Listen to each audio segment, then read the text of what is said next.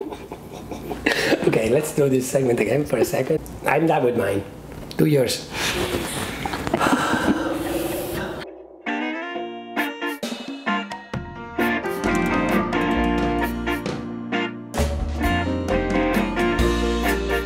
Welcome to our casa, and today we're making polpette al sugo, or meatballs.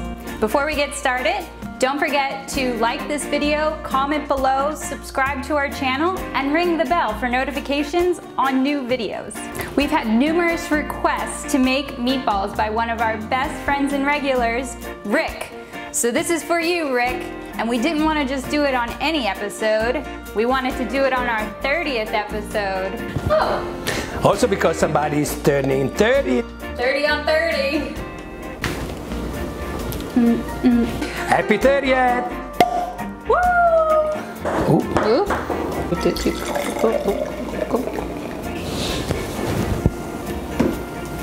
Do you need a glass? Cheers! Woo! Yes!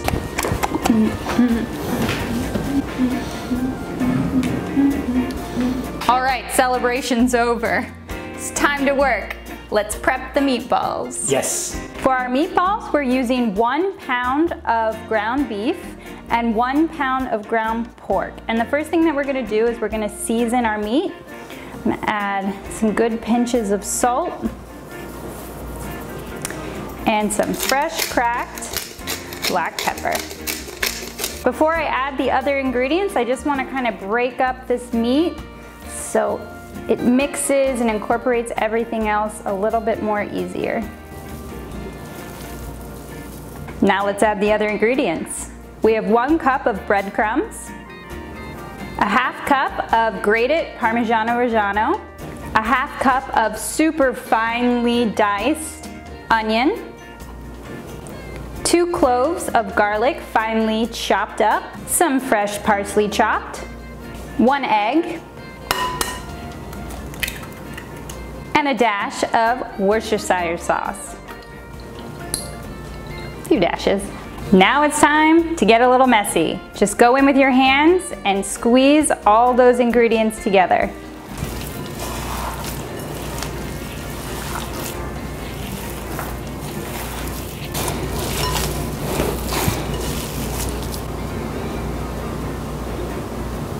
Let's start forming our meatballs. We're gonna take about 2 tablespoons of your meat mixture and just roll it in your hands.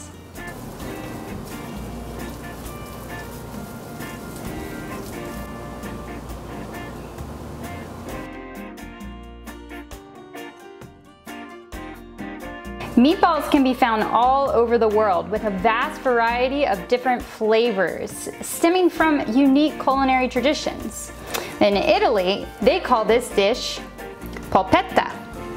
Deriving from the word polpa, not to be confused with polpo, it means the lean piece of the meat or pulp from fruit.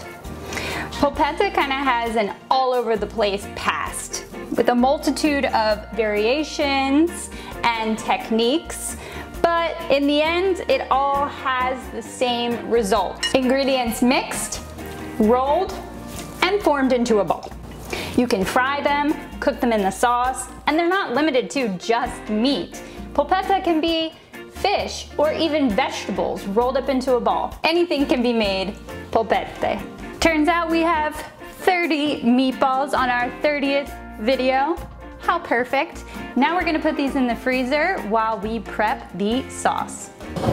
This sauce is a little bit more labor intensive, but has amazing results. We use it in our restaurant. It comes from our chef who used to work at Scarpetta, trained there, worked there for years, and it's a kick-ass tomato sauce recipe. Thanks, Scott Conan. But of course, if you don't have time, there's nothing wrong with opening a can of crushed tomatoes and using that. With some basil, garlic, it's all gonna be delicious. But today we're gonna be using 12 fresh plum tomatoes, so we gotta get started with these guys.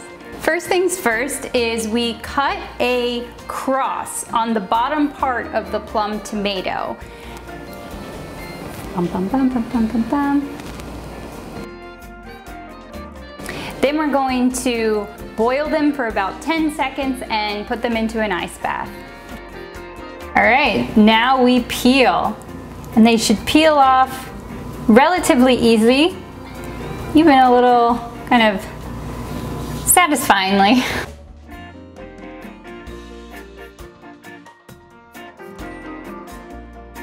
We're gonna take our peeled tomatoes and quarter them. Then we're gonna take out the seed and that core, that's really hard part. Get all those seeds out.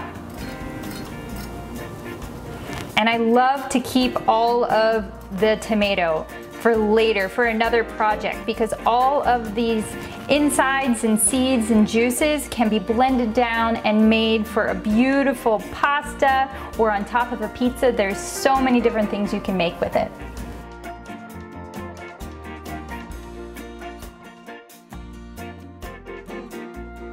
Okay, now we take our quarters and just chop those in half. And now they're ready to be cooked. We're gonna add a little olive oil. Then we're gonna add in our tomatoes.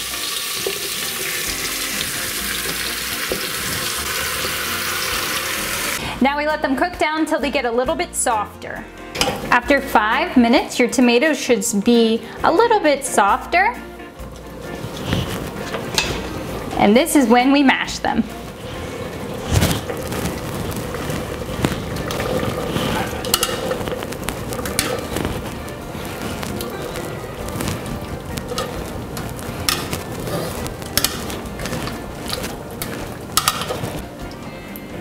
Once it's mashed down, we're gonna lower the heat and let it cook for about 20 minutes at that nice simmer. You wanna come over frequently and give it a nice stir, or some more mashing. While our tomatoes cook, we're going to add half a cup of olive oil to a smaller saucepan, along with 10 cloves of garlic, 3 sprigs of basil with the stems, and a half teaspoon of red pepper flakes. We're gonna turn on the flame to a medium-low, and let's stir all those ingredients around till they get nicely coated. We're gonna let it cook until the garlic becomes a nice golden brown and the basil is fully wilted. We're gonna take the flame off and set it aside. After 5 minutes of sitting and steeping, now we're going to strain it out. And all of those little fried basil and garlic, oh yeah, I keep those. I put them on pizza, whatever, pieces of bread. We do not waste anything. Back to our tomatoes. We're only gonna pour half of this infused oil, and you're gonna save that once again for something else. Wow, 2 meals in one this video. So you're just gonna pour, we had a half a cup of oil, so about a 1/4 cup of that oil in.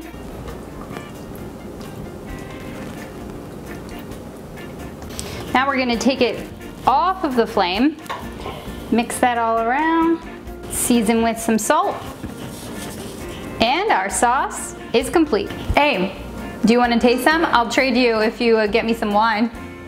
Segue. Hi. Hi. Yeah, where's the wine? Wine coming.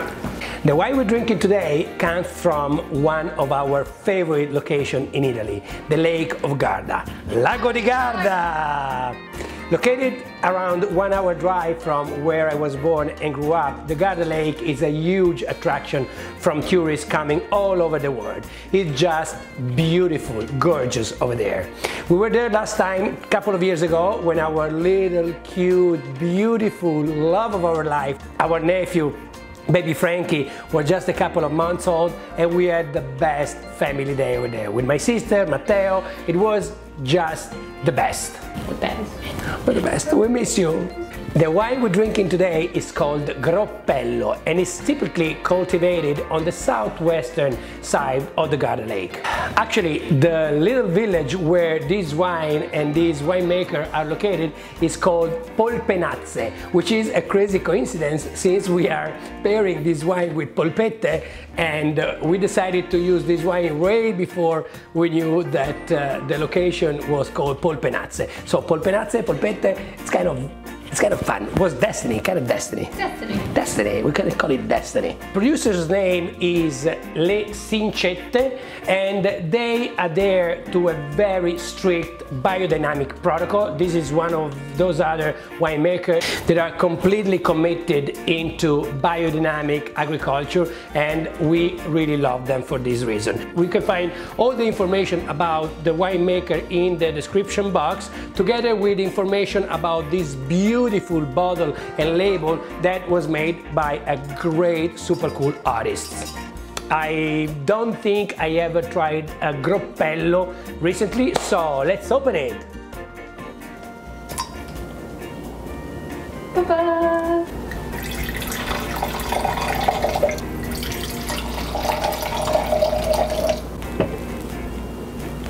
Wow, super dark. It kind of reminds me of like an Amarone. Same region, Veneto. Wow. Good. Thank you. Cheers. Cheers. Happy 30th video.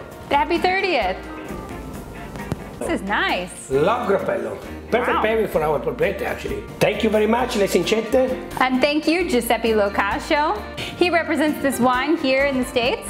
You can find all the information in the description box. Because you need to get this wine. Yeah, it's delicious. Delicious.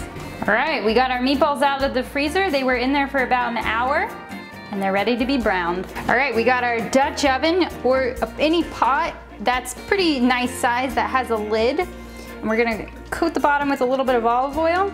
Let's add these little guys in.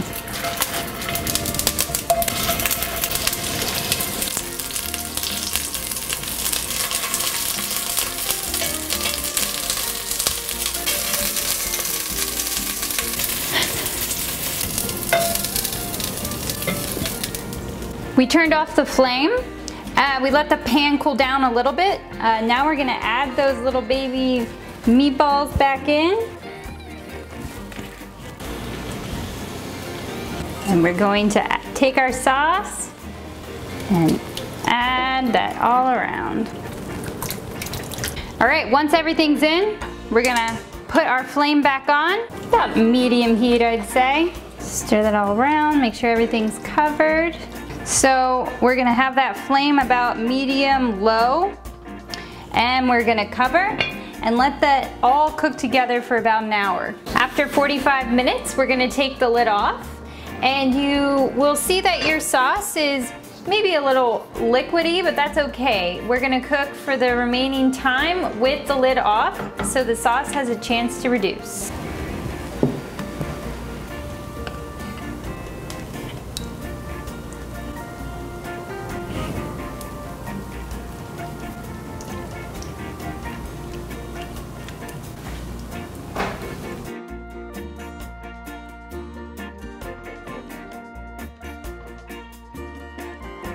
Dai. I'll give you 3. 3? That's it. That's all you get.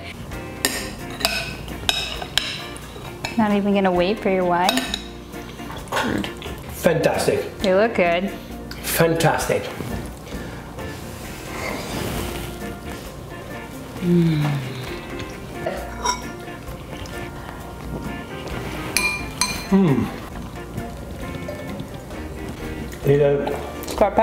Little scarpetta. This sauce. It's so flavorful. Please like this video, subscribe to our channel, and ring the bell to get notifications. Please. And please make these meatballs, because you're gonna love them and enjoy them so much. Bye!